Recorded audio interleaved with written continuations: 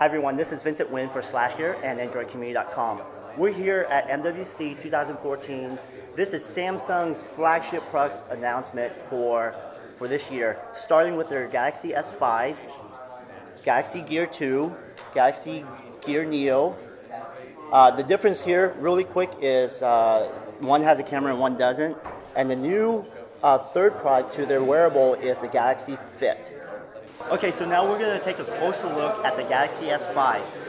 There are 5 key areas that Samsung wants us to focus on with the Galaxy S5. The first thing is fun, and with fun they want us to explore the 16 megapixel rear camera as well as the 2.1 megapixel camera on the front. The one interesting thing is with the S5 is that there's a heart rate monitor built into the flash for their S Health Fit app.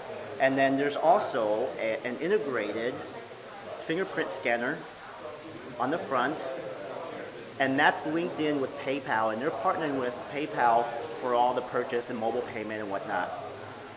The second area that Samsung wants us to focus on is the speed of this device.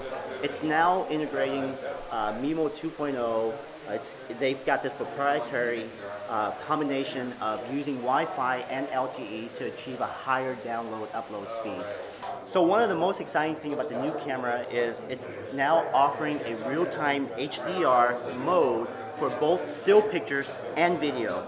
So as you can see here, the room is there's kind of a lot of glare right here.